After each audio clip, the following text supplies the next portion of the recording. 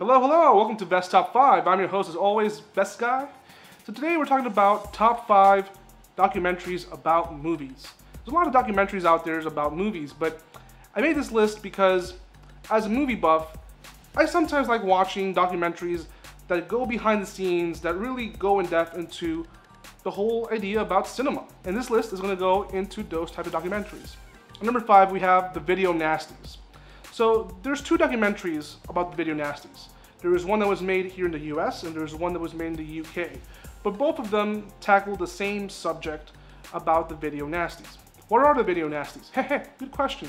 So Video Nasties in the 1980s was a rating that was classified to movies in the United Kingdom for films that were considered too graphic and too violent. Whenever you would go to a movie store or movie rental stores back in the day, you would find that you won't even have these movies on the shelf because they're classified as Video Nasties. So the government made a list of movies that were considered too obscene, too graphic for young viewers to see. The documentary goes in depth into what happened at the time. Back then, if you wanted to watch a movie like, I don't know, City of the Living Dead or Cannibal Holocaust, Cannibal Apocalypse, or any of these like brutally grotesque films, or even something as simple as like an alien ripoff like Alien Contamination, something really like cheesy but pretty violent for the time, you would have to actually get them from the US. The US in the 1980s, what they would do is they would ship out a lot of these movies under a different label. It would say something like, oh, Little Mermaid, or something else, and in reality inside you had a really graphic movie. In customs, they would find these movies and they would actually seize them and they would burn them. They would not have the audiences see these movies. But the thing is, when you prohibit something, you actually make people want to see it more. That's usually the effect. Nowadays, you can watch anything more violent on TV or even on YouTube. You can watch all these movies and compilations of people getting their heads cut off or whatever on YouTube. And it's all fake, obviously, these are movies. But the documentary does a good job. It's a 2-parter. I think you can watch one of the parts on YouTube, but if you want to watch the whole thing, you actually have to buy the DVD. But it's really well done. They interview people who are in charge of censors at the time. They interview directors. Eli Roth appears in one of the segments talking about the movies that he liked that were in the Video Nasties list. There's a bunch of these movies, and some of them you probably have seen by now. There's one called Eaten Alive, which is an alligator movie that was done by the director of the Texas Chainsaw Massacre, Tobe Hooper. And of course, by today's standards, even Texas Chainsaw Massacre was considered a Video Nasty at the time. All these films, by today's standards, they're actually, very tame. And I don't even think the violence affects people at all, because that's what the whole idea was, that they believed that violence in movies affected people and to make heinous crimes, which I think is very ludicrous. Like, even when I hear the whole thing about people playing violent video games and listening to obscene, foul language and music, I grew up watching a lot of these action movies and horror movies, and I turned out okay. I think some may say. Some may say. I'm a little wonky in areas, and I'm a bit of a homo, but that's besides the point. And I like Pauly Shore. Nobody's perfect. So, but the thing is that at the time, they thought this way. What I do believe is that there are people that are more susceptible to being affected by media than others. If you're a completely normal kid who was raised, and told, hey, look, what you're watching is completely fake. You have a parent who tells you when you're a very kid, like, hey, this is all fake. You should be completely fine. But there are people who are more susceptible, who have, who are sick. And what can you do? So the documentary does a really good job. I definitely recommend it. It is number 5 on this list. So we're going on to number 4. This is a funny documentary. I really enjoy this one. You can find this on Netflix. And this documentary is called Best Worst Movie. And this documentary goes on a hilarious road trip with the people who worked on the movie Troll 2. If you've never heard of Troll 2, then you have to watch it, because it's a sequel to Troll 1, but it's not really a sequel at all. Troll 1 was a fairy tale, kids kind of horror-ish movie, not really, with Julia Dreyfus, and it has also other people that you've probably seen in other movies. It's very childish, but the sequel has no trolls in it, and it was directed by an Italian director known as Claudio Fragasso. And Fragasso in Italian, if you actually say in Spanish, it actually means fracasso, which in English translates to failure. Claudio Failure. So Claudio Fragasso would go on to change his name to make other horror movies, but it didn't work. And Troll 2 is his masterpiece of shit. It's hilarious. They usually do movie nights for this movie, and they've done conventions where people go to meet the actors. The lead actor of this film, was actually a dentist who went to a lot of these conventions and found it weird that people liked the movie and thought it was funny.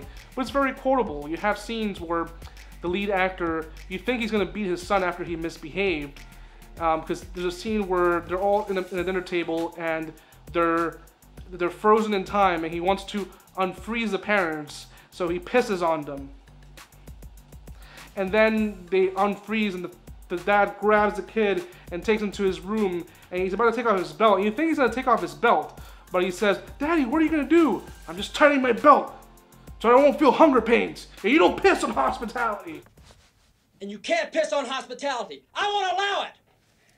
What are you going to do to me, Daddy? Tighten my belt by one loop so I don't feel hunger pains. And your sister and mother will have to do likewise. Okay, Joshua, you want to get rough with me? You want to show me that you don't like the choice of this house for our vacation by going on a hunger strike? Well, I'll accept the challenge. But just remember, when I was your age, I really did suffer from hunger. We'll see who gets through this. But just remember, I've got more practice than you. I'll see you tomorrow. It's so stupid, but it's very... Something was lost in translation in that movie. Because Claudio himself, when he wrote it, he said that this was his magnum opus. This was his biggest horror movie that he could ever think of. And he went to some of these conventions and some of these premieres for the documentary and for the movie Troll 2. And whenever he would meet people, he would say, "Oh, you like my film? You thought it's magnifico?" It's like, "Yeah, it's pretty hilarious, man." And he was like, "What do you mean hilarious?" Like, unlike Tommy Wiseau, who was kind of like owned it and say, yeah, it's not a good movie, and he goes on to say that it was all intentional from the get-go, which it wasn't. With Claudio Fragasso, he doesn't admit it. He thinks he made a good horror movie. There's even a scene where he is, there's a guy who's really into this witch lady, and they're having a sex scene involving corn, and it's such a steamy, hot sex scene that the corn turns into popcorn. It's really, really dumb. And then you have the famous scene where the kid sees one of his friends getting eaten, and he goes, "Oh my God, they're eating her! Hey, me! Oh my God!" They're eating her. And then they're going to eat me. Oh my God! But the documentary, what it does well is that it treats the movie as what it is, a funny little film that was never intended to be funny. It never really badmouths the director. It's all, an accident. And, just like how the name is called Nigglebog, Goblin backwards, I guess it's all an accident. But anyway, the movie, both the movie and documentary you should watch. I recommend watching the documentary first, so it can get you hyped up to watch the movie Troll 2. So number 3, we have a documentary that came out a few years ago. It came out actually about 10 years ago, but it's still so relevant today. And the documentary is called "This Film Is Not Yet Rated." Curiously enough, the documentary was so controversial that the MPAA rated it not rated. This Film Is Not Yet Rated is a documentary that talks about the industry and how a lot of directors get their film with this big kiss of death of giving it the NC-17 rating. There's different ratings in the MPAA, and how it works is that a movie is submitted to the MPAA, and a selective group of anonymous people watch the movie and then decide, and it's usually older people, older white males, who decide what this movie should be rated. Back in the day, the big guy running it was this guy named Valenti, who was notorious for giving movies an R rating and an NC-17 rating when the movies weren't really that violent. But of course, it was kind of publicity. As you know, there's no such thing as bad publicity. And a lot of these movies became famous for the ratings that they got. Perfect example is Showgirls, which was rated NC-17, and it's really tame by today's standards. It's just a lot of nudity and stuff that you can even watch on your typical Friday night on TV. But the documentary interviews Gus Van Sant, it interviews a bunch of directors who've had their films butchered and edited for re-release because they were not intended to be direct released as NC-17 ratings. They were supposed to be intended to be released as R ratings with everything included. So what happens when a movie is rated NC-17? So NC-17 means that anyone below 17 cannot watch it unless they are with a parent or guardian. So how is that any different from an R rating? Typically in NC-17 movies, you don't really have that much more violence. You have a lot more sex and a lot more nudity, typically male nudity. In an R rating, you can have boobs, you can have vagina, but you can only have one dick show. You can only have a dick showing briefly, but that's it. Or you can show male buttocks, but you cannot show full-on nudity. Movies like Last Tango in Paris got an NC-17 rating. Showgirls got an NC-17 rating because you do see male nudity and you see female nudity a little too much. And there's a lot of graphic rape scenes and sexual violence that, for the time, I guess, even I've watched it today and it's not a really good movie. It got notorious for that rating. And the directors go on to say that they hate the fact that they got this rating because once you get an NC-17 rating, the movie goes out to theaters and it only goes to about 300 theaters. Whereas with an R rating, it goes to every theater you can think of. So it's a kiss of death towards the director and the studio who's releasing that film. So they have no other choice than to trim it down. That's why you see a lot of movies today where the blood is CG, because if it's actually physical blood, it's a lot harder to edit than you do if you have CGI blood. With CGI blood, you can just easily press a tool and remove the blood that's on the screen. When it's actually physical blood and really gory, it's a little harder. But you've had exceptions like movies directed by Steven Spielberg, like Saving Private Ryan, where all the blood in that movie was kept because it was actually factual to what happened in World War II during D-Day.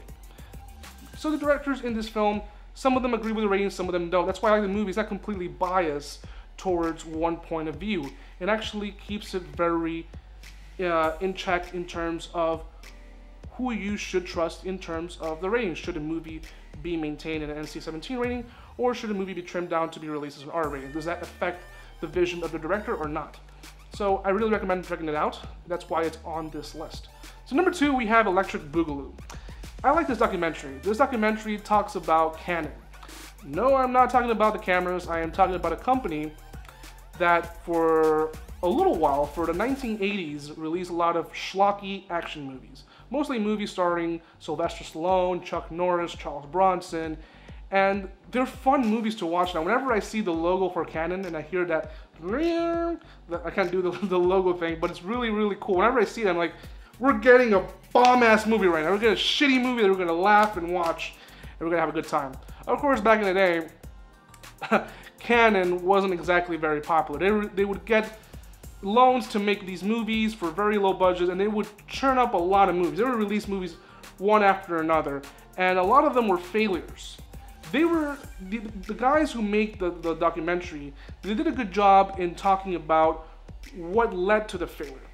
Because they released a lot of movies that are actually really watchable, but the two people in charge, Golan and Globus, it was Yoran Globus and Menachem Golan, those two people, they were from Israel, they actually didn't like this documentary. They actually made their own documentary, which was also released around the same time to compete with Electric Boogaloo, and they tell their side of the story, and they actually have more interviews with people that work on their films, people like Sylvester Stallone.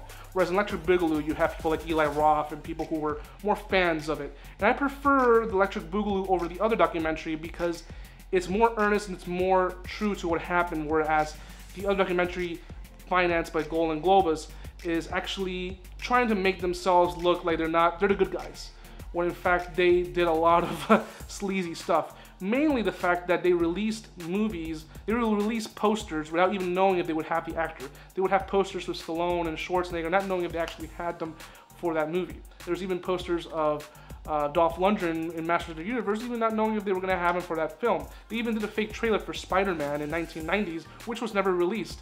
And it's crazy that this company went on for so long.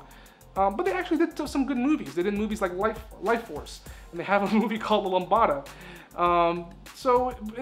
They're movies to me like even the Death Wish movies, which they got more crazier and crazier with each sequel, where you had the original, which was done by Dino De Laurentiis, which is a vigilante dark film. The sequels got more dumber. Like the sequel was also directed by Michael Winner, was financed by Canon, but was pretty much the same movie as the first one, but amped up. Then the third one is literally just Paul Kersey, played by Charles Bronson, eliminating a whole town full of crazy crackheads. And then in part 4, he's literally taking down the kingpin of cocaine. It's berserk, but it's when you watch it from canon, you gotta enjoy it because it has cheesy soundtracks, the most ridiculous type of editing, and everything's done practical. This is before CGI was even a thing. So watch this documentary because you're gonna have a good time. It's short. I believe this used to be on Netflix. I'm not sure if it's on Netflix anymore, but they go and talk about all these movies. They even talk about a Hercules movie with Louis Ferrigno where he punches a bear and the punch is so hard that he throws him out of space. It's so dumb, but I enjoy these movies. If you want to have a good movie night, watch one of the movies from canon and then watch a documentary so you can see how it's like to have a full canon experience. You have a company called Shout Factory who's releasing a lot of these canon movies, and they're doing a good job with the transfers, so good for them. They're getting a revival. I guess people didn't understand them when they first came out. So that's my number 2. So, but what could be number 1? It could top all these documentaries that I talked about that were really good in terms of talking about movies. I'm a big fan of horror, and I love Freddy and I love Jason. And there used to be a documentary called His Name Was Jason, which talked about the Jason movies somewhat in depth. They have some interviews and it was pretty enjoyable. But 2 documentaries came out that were done by the same person and they're really long, but they're worth owning on DVD. I'm not sure if they are available on Blu-ray. I think they are both available on Blu-ray. And one of them is called Never Sleep Again, and the other one's called Crystal Lake Memories. Both do extreme justice to the franchise. They have interviews with all the actors, with Tom Savini, with everyone who worked on these franchises, and it's great to watch both of these back to back. So every time I watch these, I really get pumped to watch the Jason movies or the Nightmare on Elm Street movies, because when you watch the documentary, you get a sense of like how hard these people worked on these films. Even though most of them consider them sequel cash grabs, they did a great job with all these sequels. And the fact that they were able to get everyone who had worked on the previous films onto one documentary, I mean, they didn't get everyone, but they got a lot of great people talking about them. It's unheard of. And of course, it's really long, but it's definitely worth watching. I would say watch both of them because they're both made by the same person. I got one of them as a gift, and I thought it was going to be just another documentary, and I was surprised at how good all of it was. I really enjoyed it, and I definitely recommend this, and that's why it's a number 1, because if you like horror movies like Freddy and Jason, and if you've only seen like 15-20 minute documentaries on YouTube, and you've never seen something fully dedicated to the fans, then you gotta see this, because it's one of those documentaries that once you're done watching, you're like, wow, someone understands me in terms of how I like horror. So it's horror made, it's a documentary made by people who like horror. It doesn't feel committee. It doesn't feel like something that was thrown together to make everything look like, oh, everyone had a great time. No, they put the good and the bad in one documentary. That's why they are on my top 5 list. So it's 2 movies for number 1, but in reality, it's just one whole thing because it talks about 2 franchises. So I hope you enjoy this top 5 list. I'm Best Guy. I'm criminally underrated and unwatched, but hey, that's okay. No one is perfect. What can we do? So make sure to subscribe and hit that bell button. Follow me on Instagram. I post there every now and then. Most of the time I'm lazy and I forget to post stuff. Hey, I gotta be honest and earnest, but I will be posting a lot of stuff there. Not just stuff about here, but you know, all the things that I do on my daily life. Mostly just sit back and masturbate, but hey. So anyway guys, I hope you enjoyed this video. Click that like button, share this with all your fans, people who like movies, people who enjoy horror so they can see good documentaries that they're gonna enjoy.